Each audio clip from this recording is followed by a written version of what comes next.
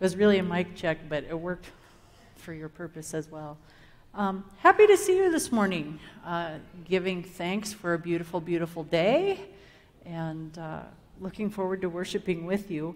Wanted to start with just a couple announcements. The main one being, for those of you that would have any type of church business you would like brought to our attention at council, there is a council meeting this coming Wednesday at 5:30 p.m. Also, just a reminder that as we are moving forward, our annual meeting, which should have happened in July and had been postponed, I would guess that we'll be looking at a September date for that. So for all of our teams and all of our workers here in the church that maybe are in a position of leadership, we'll be having some discussions and meetings about those things. The nominating committee will be meeting, so if you are interested in volunteering for something, please contact me, and we'll make sure the nominating team knows that you are ready to get to work. And there again, any other workings of the church that might be a cause for question or concern, I would encourage you to contact one of your council members or myself so that we can address all those things. Want to make sure that you know if you have other announcements you would like spoken during our worship service. You can write those down and put them on the table back there by the tech booth. Also, joys and concerns, prayer concerns, put those back there, and we'll make sure those come forward during the worship service so we can share those publicly as well. Would you like to hear an inspirational prelude that will help you center your hearts for worship? Because I heard practice this morning, and I think that's what we're going to get. So I would encourage you, again, center your hearts, clear your thoughts, prepare yourselves for worship.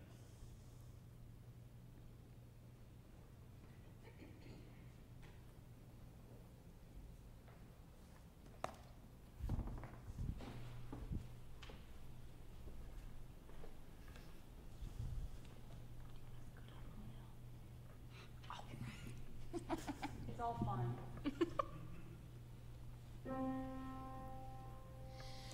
As I went down to the river to pray, studying about that good old way, and who shall wear the starry crown, good Lord, show me the way. Oh, sisters, let's go down, come on down, come on, sisters, let's go down to the river to pray. As I went down to the river to pray, studying about that good old way, and who shall wear the starry crown, good Lord, show me the way. Oh, brothers, let's go down, come on down, come on, brothers, let's go down to the river to pray.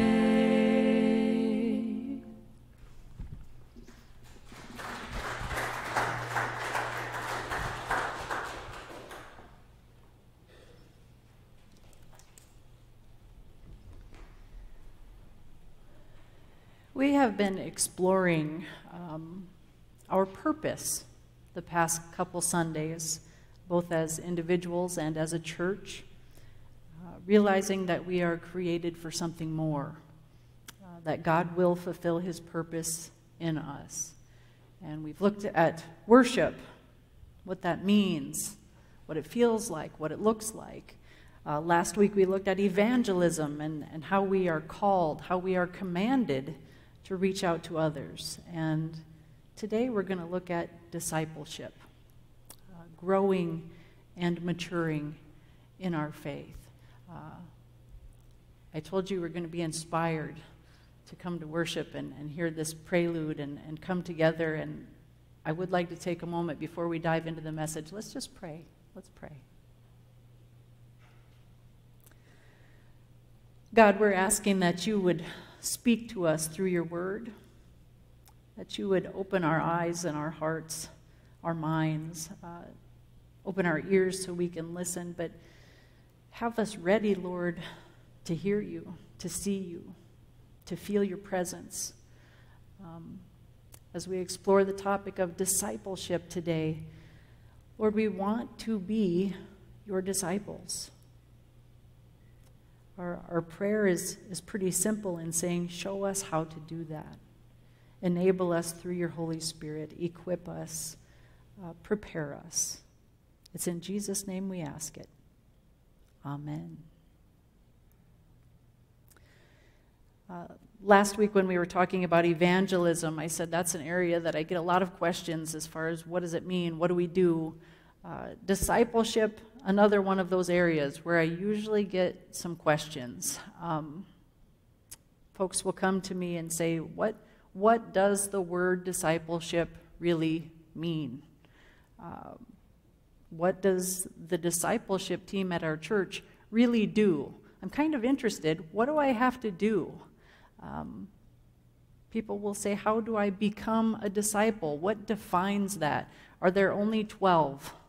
Or are there more? There are so many misconceptions about what discipleship is. Some think it's just a word that covers the general overview of everything that happens in the church. Others view discipleship as some special course that they have to sign up for. It's a Bible study or a class, and we're going to walk around with notebooks and fill in the blanks during the sermons and things like that. That's discipleship. Some others think that discipleship is even more intense than that discipleship training is only geared for pastors or deacons of a church. You have to go to seminary for that to be discipled. Again, still others view discipleship just as kind of one of those churchy words. That means the same as the secular word like mentoring. That's what discipleship is. Today I want us to give our attention and focus to what discipleship really means. What is it? And I'm going to be reading from the book of Ephesians, chapter 4, verses 11 through 16. So Christ himself gave the apostles, the prophets, the evangelists, the pastors and teachers, to equip his people for works of service, so that the body of Christ may be built up until we all reach unity in the faith and knowledge of the Son of God and become mature, attaining to the whole measure of the fullness of Christ. Then we will no longer be infants, tossed back and forth by the waves and blown here and there by every wind of teaching and by the cunning and craftiness of people in their deceitful scheming. Instead, speaking the truth in love, we will grow to become in every respect the mature body of him who is the head, that is Christ. From him the whole body, joined and held together by every supporting ligament, grows and builds itself up in love as each part does its work. Thanks be to God for his word for us. Now, even just reading that with you now, I'm thinking it could take us a week to sift through all that and analyze everything in those verses. So I want to bring it down to a bit more basic level, some basic areas of understanding about what discipleship looks like and what it involves. First and foremost, discipleship is a mission of love. It's a commitment to follow Jesus and let him teach us. And its basic and initial meaning, I want to be a disciple of Jesus because I love him. I've committed my life to serving him. I want to become more and more like him, to reflect Jesus in everything I do, to be a fully devoted follower of Christ. In other words, discipleship is a matter of devotion and identifying with Jesus, being his disciple. I heard a story a few years back about a sculptor who invited a guest to his studio to see his work. His guest happened to be a news reporter that was covering him for a story, and the sculptor, in inviting the guest into his studio, the guest recognizes that there are works of his sculptures on display everywhere in the studio, and he's walking around and looking, and there are life-size statues of people, of animals. There's deer, there's wildlife, all kinds of things. And the sculptor is working. He's busy chiseling away at a huge block of stone when this reporter asks him the question, what is this piece going to be? And the sculptor says, well, it's going to be a horse. And that reporter says, wow, that's amazing, looking at this block of stone. How do you know it's going to be a horse? How do you turn it into a horse? And the sculptor kind of looks at him like he's clueless. He says, well, I just chisel away everything that doesn't look like a horse, and at the end, you have a horse.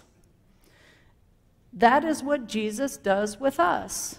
He chips away at us. He molds us into his image. He uses life experiences, things we learn, tests of faith, all of that to chip away the things that don't reflect his image in us. And as we mature in our faith, we grow more and more to look like him. Now, disciples, as they were called in the first century, were devoted followers of a person, of a rabbi, of a teacher. And they left their homes and their jobs. They even left their families behind to travel, and they devoted themselves to sitting at the feet of their teacher. They soaked up whatever their teacher taught. They shaped and modeled their behavior, their attitude, their goals, their beliefs to their teacher. Their goal was to extend and multiply the work and mission of their rabbi or of their teacher. And they did that because they loved their teacher, and they loved his message, and they loved him to the point of being willing to die for him. In the same way, because we love Jesus, we've chosen to devote ourselves to growing and maturing so that we will become more like the image of Christ. A mature Christian understands that our goal is not merely just to see Jesus' face in heaven. That's a done deal. That's assured. Instead, our goal is to be more and more like Jesus while we're here on this earth. And as we let him mold us into his image, we begin to reflect the characteristics that he demonstrated in his earthly life. Things like being a servant, putting other people's needs ahead of our own, being an encourager, knowing what's really true and trusting that truth, being mature, solid. Our scripture says, until we all reach unity in the faith and in the knowledge of the Son of God and become mature, attaining to the whole measure of the fullness of Christ. Let me put it this way. For a child to throw a temper tantrum, that's one thing. For an adult, that is something else. For a child to be selfish and demand his own way, that's one thing. For an adult, that is something else. Imagine this morning if you're home with, let's say you've got a toddler in your care. They're a little bit crabby, they're a little bit tired, they're a little bit hungry. And you say, it's time to go to church, and they're like, I don't want to, I don't like to, it's boring, the pastor is gross, I don't want to go. That is one thing. Now, if Trevin tells me it's time to go to church, and I say, I don't want to, it's boring, and I don't want to go, and it's no fun, it's gross, that is an entirely different thing, isn't it? We expect adults to have matured. Not just physically, but emotionally, intellectually, in the ability to handle responsibility. Then we will no longer be infants, tossed back and forth by the waves, blown here and there by every wind of teaching and by the cunning and craftiness of people in their deceitful scheming. Instead, speaking the truth in love, we will grow to become in every respect the mature body of him who is the head, that is Christ. We don't achieve that kind of growth on our own, but through Jesus working within us, growing us, maturing us. Discipleship is a mission of love as we seek to be more and more like Jesus, fully devoted to him. Secondly, discipleship is a matter of learning. There are plenty of people that think just a little bit of learning is sufficient. No need to devote ourselves to being serious students. Then I get to share with you a story that I picked up from a devotional a few years back. It says there's a theology professor who used to travel around the country delivering a lecture concerning, you guessed it, theological issues. Brilliant mind. He spoke several times a week, and each time there was a private chauffeur that took him to all of his events. After several weeks went by, one day his chauffeur says to him, "You know, Professor, I could do your job. I could do what you do. I could give that lecture. I've heard it so many times, I could probably do it better than you." The professor thought about that for a minute, and he says, "Okay." He says, "Next time, we'll switch places." And sure enough, the next time they were getting ready to go, the professor got in the driver's seat and chauffeured the fake professor, the chauffeur, to the event, where the chauffeur, posing as the professor, delivered the professor's lecture while the professor sat in the back of the room disguised as the chauffeur. Now, the chauffeur actually did a great job of speaking. In many ways, he was a better speaker than the professor. And he was quicker. He finished the lecture about 10 minutes earlier than the usual time allotted for the lecture. So the host of the event, recognizing there was a little extra time, says, "Let's open up the floor for questions." You guessed it, there's another theology professor in the audience. Proceeded to ask a very difficult theological question in reference to the lecture. And now the chauffeur is in unfamiliar territory. But he's pretty quick on his feet.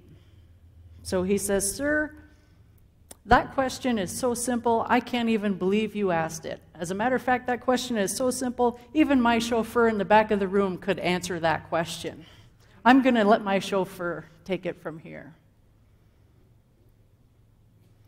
Now, that might have worked out that day for that chauffeur. But in real life, we don't have a substitute for learning. And in order to grow, to mature spiritually as Christians, we commit ourselves to learning and developing the fundamental skills and basic disciplines necessary for that growth. We need to learn what prayer means to us, what prayer is, what it isn't, who we pray to, and why. We need to learn how to study the Bible, not because there's a quiz coming up next week, not because you want that information to go on Jeopardy, but if you win, don't forget your church. You don't study it just to impress people with how many verses you can recite. The reason we study the Bible is to answer that fundamental question of, so what? In what way does this passage of Scripture apply to my life? How can it apply to my life? How does it affect my faith? We also need to learn how to effectively communicate the gospel, how to be a witness for Christ. We need to learn to truly see others instead of living in such a way to only seek our personal interests. We need to actually get involved in missions. We need to get involved in helping people. Jesus taught his disciples, even as late as the night of his betrayal, that being a servant is so important. We need to learn to be encouragers of others. Part of our role within the church, within the body of Christ, is to lift one another up, to invest ourselves in the lives of others and encourage them. I think mentoring programs are great, so beneficial. I would encourage you to become involved in whatever mentoring programs you can find. But here in the church, it shouldn't have to be an assignment. There shouldn't need to be a situation where maybe the pastor comes to you and designates you to mentor someone. I shouldn't have to tell you who to invest in and why in their lives. We should all be operating as encouragers all the time. It's not something that happens only when there's a confirmation class. It's not something that only happens during certain times of the year, and it certainly is not something that only is required for a select few. We need to learn to be encouragers of others. Everyone, all the time. We need to learn how to practice responsible stewardship, taking care of the gifts we've been given. There are so many things that we need to learn. I could go on and on. And yet I have to point out that just knowing a lot of stuff isn't enough. There was a retired clergy person who wrote in his journal once, he said, "I used to pastor an elderly fellow who would brag to me about how many thousands of sermons he had heard. I can't help but ask, what good will it do to hear thousands of sermons, go to thousands of worship services, read thousands of good Christian books, listen to thousands of good Christian instructional tapes, listen to good Christian music, if you never serve God? Don't tell me how much you know or how long you've been a believer. Show me how you live for Jesus. Don't claim to be a Christian unless you plan to act like it. The Christian faith today has become to many merely a matter of the mind rather than a matter of life." Just like worship, just like evangelism, discipleship is a matter of lifestyle. It's what we do every day, every minute of the day. And being an effective disciple, living our faith 24/7 requires motivation, multiplication, being fruitful, and mentoring, all to the glory of God. So this is the part where I ask you, are you a disciple of Jesus? Have you committed your life to Him, received Him as Savior and Lord, placing your eternal destiny safely in His hands? And if you say yes, how committed are you? Are you a fully committed, devoted follower of Christ? Or are you a little more casual with your Christian faith? So-so commitment. Are you submitting yourself to growing and learning?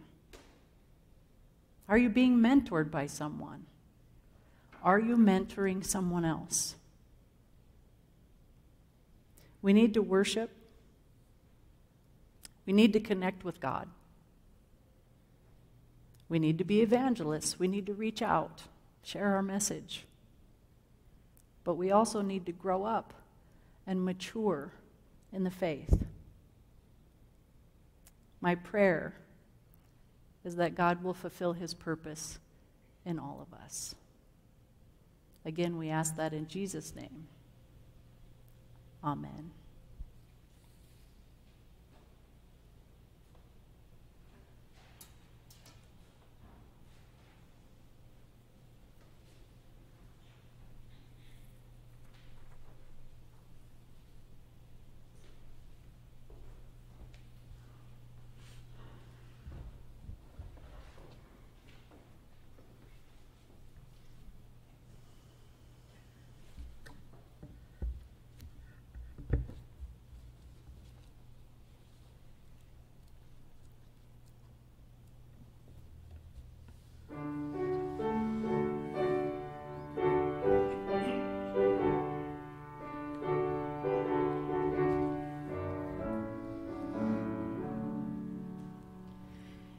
Shady green pastures so rich and so sweet, God leads His dear children along.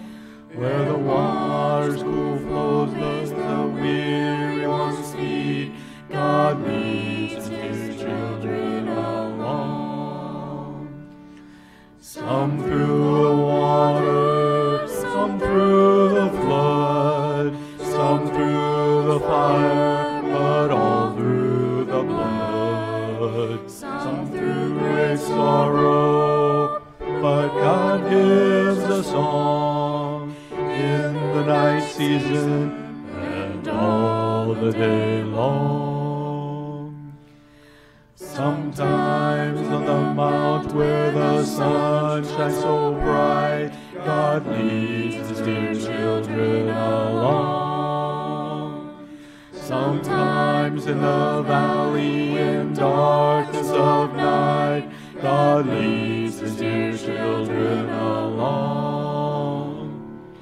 Some through the water, some through the flood, some through the fire, but all through the blood.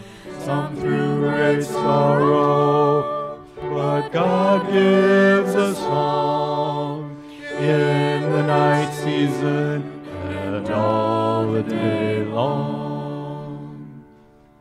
Through sorrows befall us and Satan oppose, God leads his dear children along. Through grace we can conquer, defeat our foes, God leads his dear children along. Some through the water, some through the flood, some through the fire, but all through the blood. Some through great sorrow, but God gives a song in the night season and all the day long.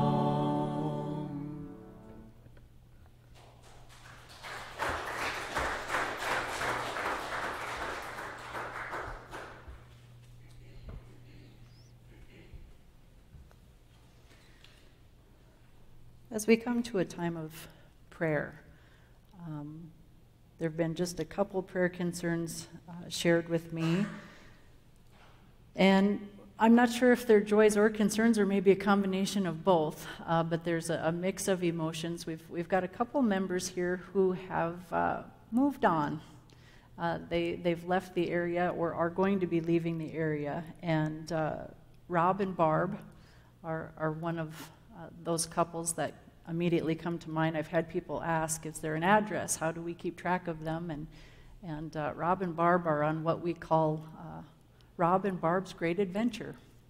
And they are doing the RV thing for a while, and will let us know when they've got kind of a permanent location. But I want you to be assured that their cell phones are still working and Barb's email address still functional. So if you want to reach out to them, there again, with our COVID world that we live in, we've not been together in such a way as to give them a farewell party, if you will, or to send them with well wishes.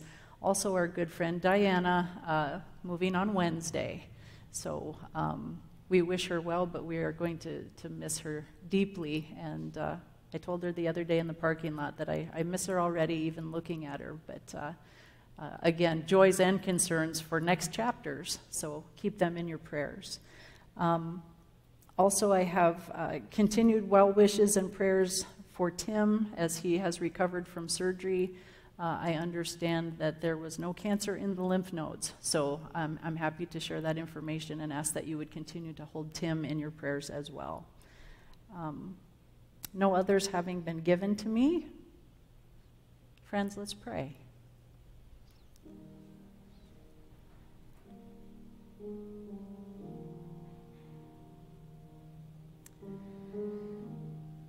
God, you have called us into this amazing relationship with you, and we are so thankful. Thank you for being God, for taking care of us and for providing for us. As we strive for growth and maturity, we seek wholeness and holiness. We pray that as your disciples, we can come to you with open hearts. We can come to you with a willingness to learn and a desire to do better. We lift up to you those that have been mentioned by name today, those who may be embarking on another step in their adventure, on their journey. We also pray for those who are looking for your healing, Lord. And when we say healing, we mean that in the truest sense, that your presence can be felt and known and understood, that your security and your peace are what truly will offer the healing so many are seeking.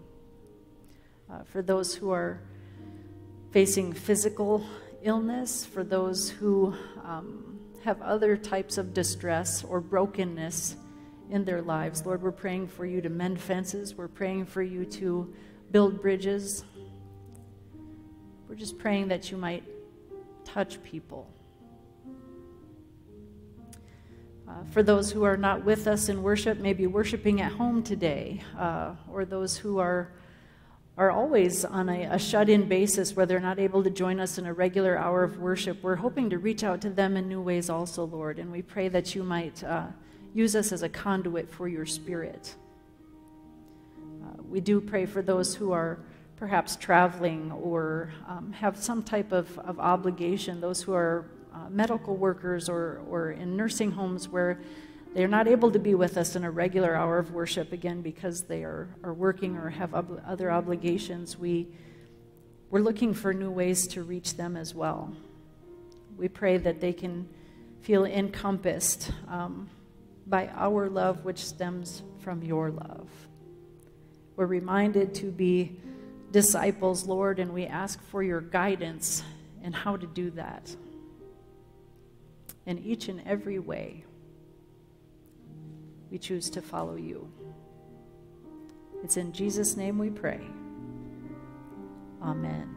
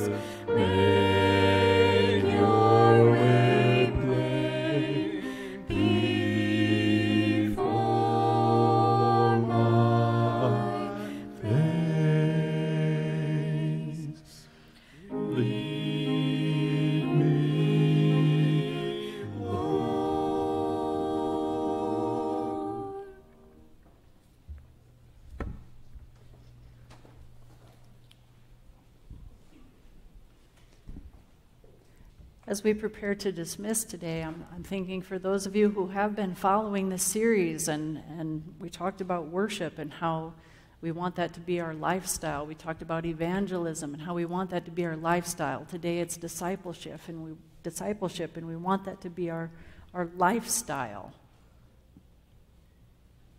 We have work to do.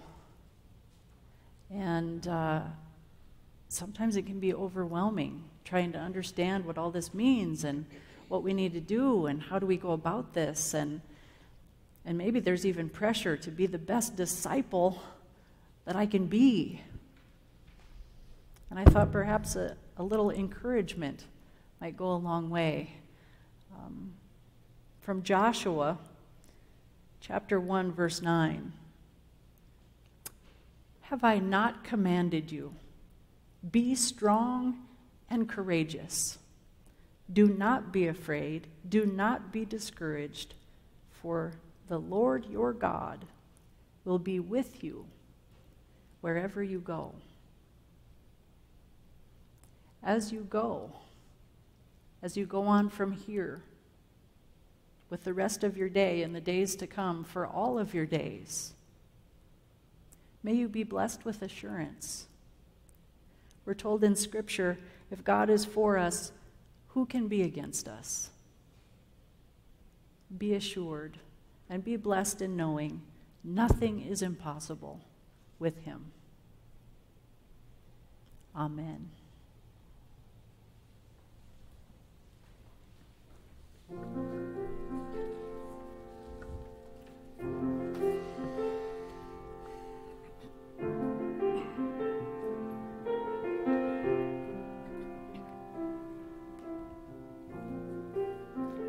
Everyone needs compassion, a love that's never failing. Let mercy fall on me. Everyone needs forgiveness, the kindness of a Savior, the hope of nations.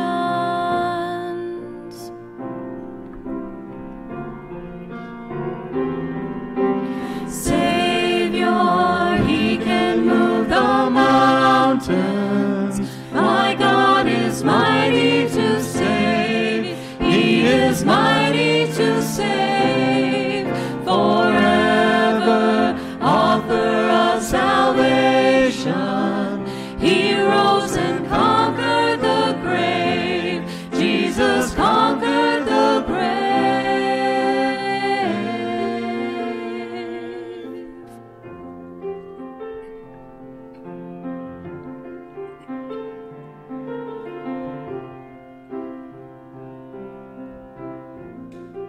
So take me as you find me, all my fears and failures. Fill my life again. I give my life to follow everything I believe in. Now I surrender. Yes, I surrender. Savior, He can move the mountains. My God is mighty to save. He is mighty to save.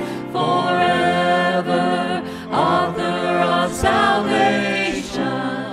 He rose and conquered the grave. Jesus conquered the grave. Shine your light and let the whole world see. We're singing for the glory of the risen King. Jesus, shine your light and let the whole world see. We're singing for the glory of the risen King. The Savior, He can move the mountains.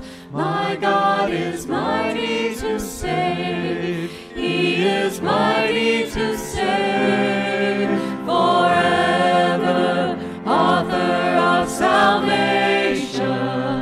He rose and conquered the grave. Jesus conquered the grave. You're my Savior. You can move the mountains. God, you are mighty to save. You are mighty to save. Forever, author of salvation. You rose and conquered the grave. Yes, you conquered the grave.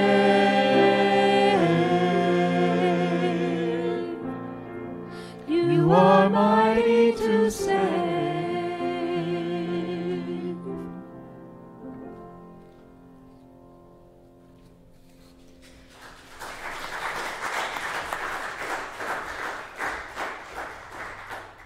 Again, I will encourage you as we dismiss to have the folks in the back be the ones to lead us out so that we're not passing by each other more than necessary. Thank you for respecting the guidelines of social distancing and caring for one another in that way.